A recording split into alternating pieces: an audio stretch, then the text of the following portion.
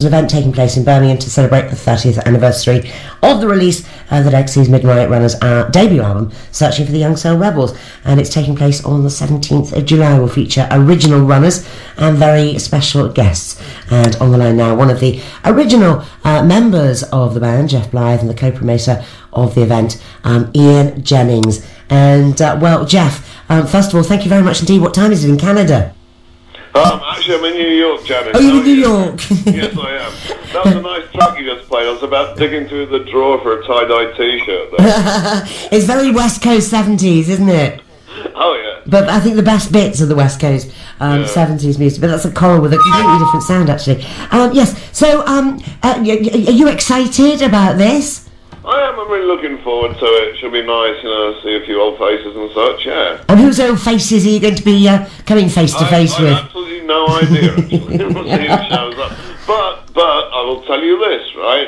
The first 50 people through the door get a free Bureau CD. Oh, right. Which is an EP sampler from our new album, which I'm just putting the finishing mixing touches to this week. Is that why you're in New York? No, I've been in New York for like over 20 years now. My main gig over here is I play with a Celtic rock band called Black 47. Yeah. So that's what I do over here. So who came up with the idea to actually, you know, celebrate the fact that we had this magnificent album 30 years ago, and of course it's still being played?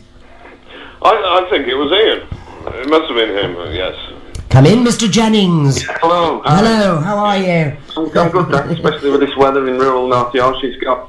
It's going. Hey, how you doing? So you've got it good in North Yorkshire as well? Yeah, we have indeed. Well, we always do. Yes, well, of course. Yeah. And who would happy to argue?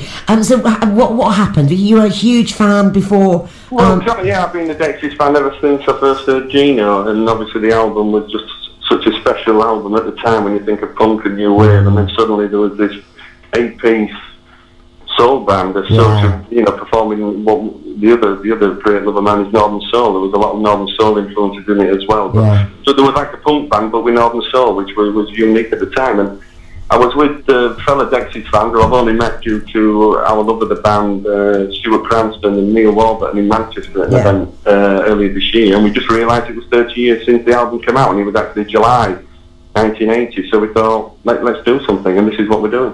And because I just remember that vividly, and as you say, it was something, I mean, it was a great time for music, 70s into the 80s, because there were loads of different things going on, and as you rightly say, you had that, I mean, you had your Tamla, or you had your prog rock, or you had your glam, you had your Northern Soul, and you had your punk, and then the emergence of Dexys. Were you a Northern Soul fan yourself then? Are you talking to myself? Yeah. Yes, I mean, to be fair, I still go to Northern Soul events around the country now. Yeah, and you, Geoff? I was a bit too young when the album first came out. I was only 15, so it wasn't until I was 18 that I got on train to start going to Northern Soul events, but now I'm slightly older, I still go to this day. In fact, I'll be going to one on next Friday. Brilliant, where's that? It's local to us. It's a local club. I live near York, and it's in that area, and every last Friday in the month. But there's also events at I go to a weekend as a press start in, which is just packed out, thousands of people, and I go all over the place. It's still very much an underground movement, but it's still very popular. It's incredibly popular. What about you, Geoff? I mean, your love of soul, where did that come from? I suppose, you know, like coming through jazz, getting into soul, I mean, being a saxophone player, I mean, I was like really, you know, preferred like the southern, like sort of Memphis stuff, which is where the whole like sound really was based upon from, you know, Dexys. Like I decided to axe a trumpet, so we had the whole like lower end thing going on, and you know, and I've always loved that music. So. And why do you think that particular album is, you know, holds a special place in people's hearts? I mean, you talk to musicians, I mean, people like Pete Wiley and, you know, Ian McNabb and what have you, they all remember that album so vividly and have such a love for it.